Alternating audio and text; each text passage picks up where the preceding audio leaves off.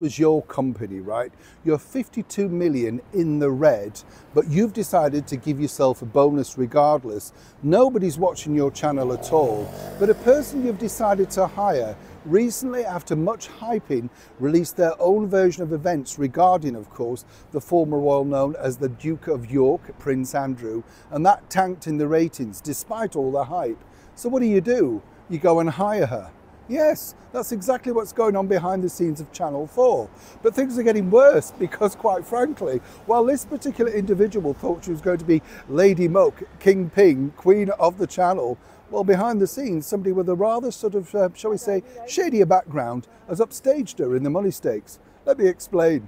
Morning, nice to see you. Thank you so much as ever for your time. Lovely to have your company. Yes, 52 million in the red. We're talking about the British TV channel, Channel 4, and in predominantly Channel 4 News. Channel 4 News, you know, is so little watched that at one point 56,000 people were watching the channel. And this is a channel, of course, that's hosted by the disgraced and suspended Christian Guru Murthy, who had to be suspended for swearing live on air. He, of course, also appeared in the reality TV show Strictly Come Dancing, at one point threatened to go into the world of entertainment. The world of entertainment quickly shut their doors on him, so he's now back to reading auto cue and looking flustered while interviewing former contestants like Amanda Abbington, all about the terrible experience that she went through in Strictly Come Dancing. You see how this works now. But they are focusing on their American election special. So they've decided to put together, yes, the suspended presenter, alongside, some might say, the equally, well, unsavoury Emily Maitlis, who's made a career out of simply one interview. So much so that she decided to go to a streaming giant to tell her side of the events, which literally plummeted.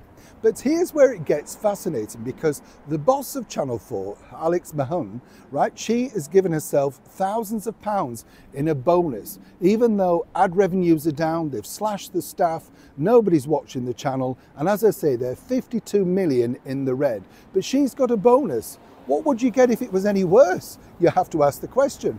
However, Emily's now furious behind the scenes, doesn't want to admit it. As ever, we have to say allegedly. This is because Channel 4 have also booked on that election special, which is going to be, of course, detailing the American election between Harris and Trump. Well, here's where it gets really unsavoury, because they claim to be the home of journalistic integrity. It's all about the real story. So what do? You book this woman. That's right, Stormy Daniels, a woman with a rather checkered past to say the least.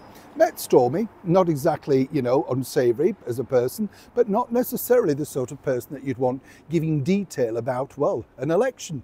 But this is exactly what a parody Channel 4 News have now become.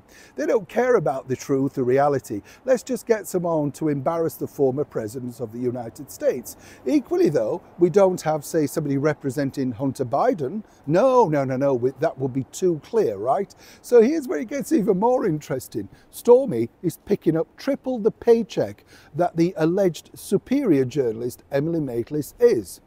And when you think about that, and apparently this has got down to Emily's very large ears, well, apparently the thing is, she's less than pleased. And it looks like it could be a stormy night in that election studio for Channel 4 for all the wrong reasons. But as ever, don't expect any real news, because it's not.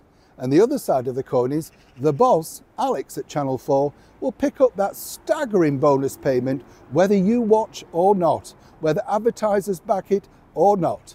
This is the mainstream media. This is the news that they are presenting to you. Neil Sean in the very heart of London.